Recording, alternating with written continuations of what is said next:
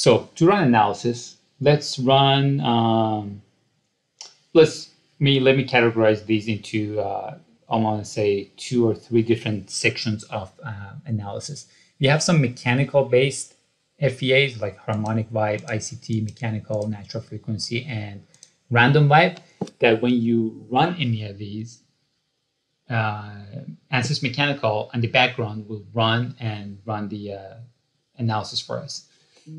On the other hand, we have some other analysis like solder fatigue and plated through hole fatigue, that these are just calculation based. So when you run these are really fast. You run some calculations and gives you the result. So now let's run mechanical shock. Right click, go to edit properties or run analysis task. These two will take you to the same window.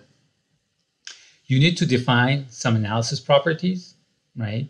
And then you'll need to define the events or loads that you want to consider for this analysis. So we have multiple different or 2 different mechanical shock in our life cycle, but I'm only interested in one of them, which is going to be the operation, which is the initial pumping start. And then you will define your mesh properties.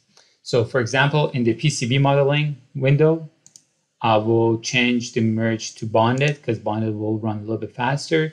I want to increase the mesh size here to run this quickly. Usually 10 is pretty huge, but for this example, I think it'll be okay. And then you have to go through this list and see what you want to include in your analysis. So in this scenario, the trace modeling is disabled, mount points needs to be enabled to run this analysis. Drill holes are disabled, part modeling is enabled. So here you can define a filter. So what is the minimum part size that you want to have in your analysis, right? In this scenario, I want to say just ignore anything that is less than 5 millimeters. And I want to increase the max mesh size to 5 to run this faster. Lead modeling is disabled, wire bond is disabled, piling region disabled, and mechanical part disabled. Save and run. Let's run natural frequency, right click, edit properties. Once you define those properties in one of those mechanical based models, it will save that window here. So you don't need to change anything, just save and run. Let's run random vibration, edit properties. If you want to run it in all X, Y, and Z, or just one of them, let's just run in all of them. Why not? Save and run. And then we can do solder fatigue, edit properties. Again, you fill in a analysis properties, which I don't want to change anything here. And then you choose the thermal event of your choice. I will choose the pumping, which was the harsher kind of a solder fatigue, or harsher kind of a temperature cycling. Save and run. Let's run plated through hole fatigue as well. Why not? Edit properties. Again, they share the similar windows here, the thermal events, but then different analysis settings, which we don't touch. We just keep it as is. Save and run. Once any of these analysis is done, you either get a question mark or a green check mark. If you have a clock, that means that analysis is running. So now let's double click on solder fatigue. So for all of these analyses, we get a summary tab, which will show you that how many components for that analysis are in low risk of failure, which is green, high risk of failure, red, and moderate risk of failure, yellow. And then we have the life prediction curves. So this black box you see here, 4 years and 3% probability of failure, this is what we defined earlier on in the life cycle. The red is the calculation. So if the red comes out of the box anywhere on top here, it's not good. So you can see that this is failing at less than 2 years. If it comes out of the box here, or anywhere actually out here, it's good. And then we do get a table for solder fatigue, which shows us the time to failure and cycles to failure for each individual component.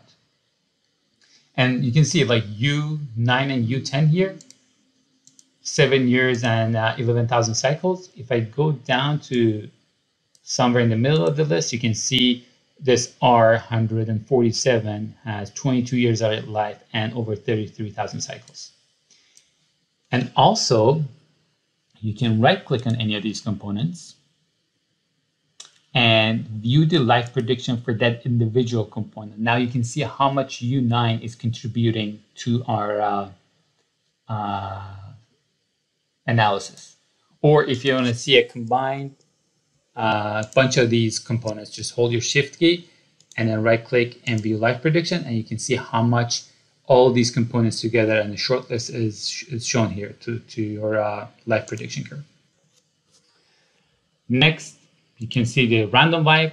Again, a summary tab, green is good, red is bad, yellow in the middle, a life prediction curve. So you can see here the calculation is all flat, right? This means that we don't have any problem here. And if you go to the table, we can see everything is green and looking good. We have plated true hole, which again, we get a summary and life prediction curve and a table, which is similar to what we had in solder fatigue. The natural frequency, you can see the first mode at 191 hertz and mode 2 at 399 hertz. And mechanical shock, it's all green as well. So it's all similar to the other analysis.